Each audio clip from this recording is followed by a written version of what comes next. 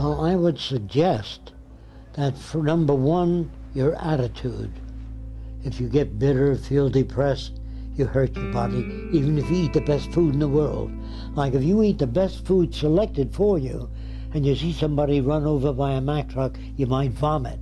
What happened to the good food? You poison yourself when you have a very negative outlook on the world. You know what I mean?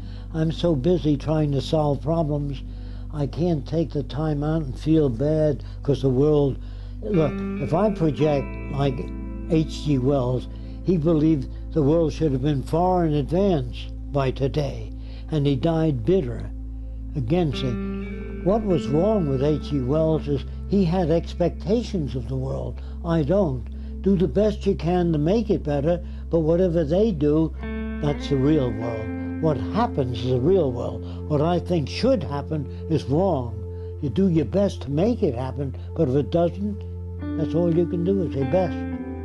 Do you understand that? But if you have expectations of somebody, and it doesn't turn out that way, it means your judgment regarding that person is wrong. Like a girl came to me and she said, I sent my boyfriend to college to become a doctor.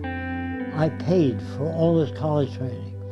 And then he ran off with my best girlfriend and got married.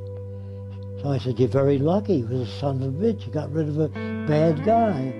Your ability to judge people is what's at fault, not the guy. He was a son of a bitch, but you couldn't detect that.